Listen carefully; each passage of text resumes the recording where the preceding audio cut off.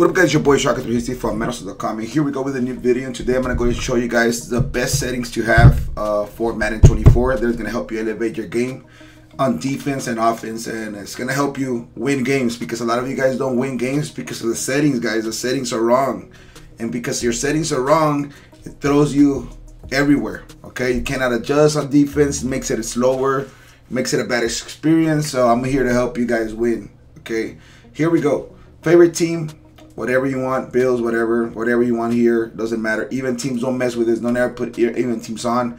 This is gonna even out everybody's skill level or the overall of the team. So if a team is at 87, then both teams, when you guys play, your players ratings or stats are gonna be all over the place, but they're gonna even out. Okay, so I've done games like this before in tournaments, and it sucks because you have to lap the differences of the team. You don't know who's gonna pick what. So your receiver might be 99 speed, then his quarterback might be 99 speed to match your receiver. It's crazy. Yes. Okay, so I don't want to confuse you, but don't go even teams. So NFL Live playbooks, there's a lot of playbooks that you guys haven't discovered yet. If you're bored of the regular playbooks, you could always go and put this on.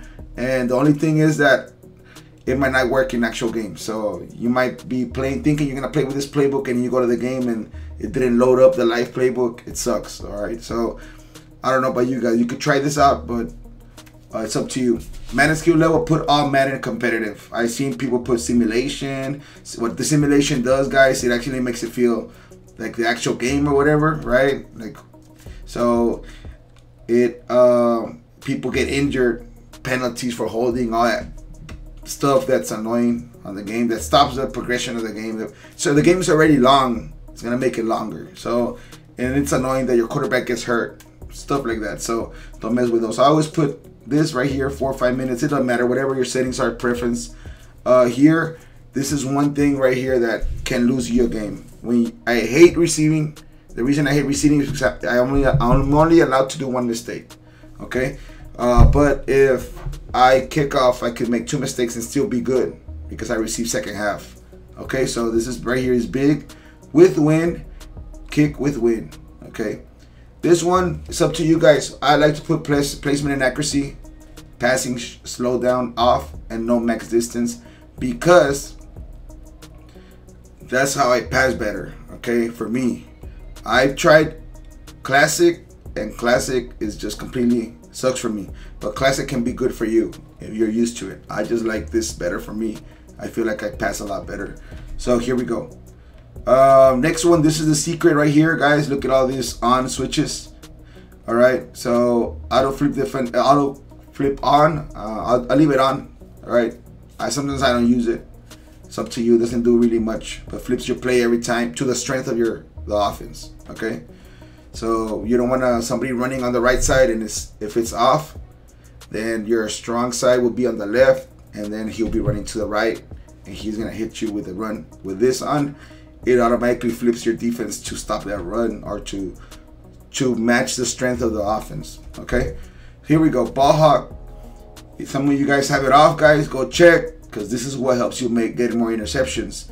I see a lot of people asking, how come I cannot get picks? This is why, because it's off. Okay, so you're struggling to get picks. You have to manually do everything. This will help you activate the ball hawk and get you in there to get some interceptions. So this one is user control defenders are steered towards the ball carrier when attempting to run or dive into them. Okay, so this right here is gonna help you, a guy suck into the running back, suck into the wide receiver, so that the guy doesn't just run around you. Okay, so put this on. Okay, put this on. A lot of people complain that you guys want people to click on while you're trying to make a tackle. With this on, you don't have to click on. The guys, if it has a good angle, the computer's harder to shake off. So don't click on. Okay, it's very bummy to not use this tool. Okay, it's very bummy when a lot of people tell me, oh, you click, how come you don't click on? You don't click on.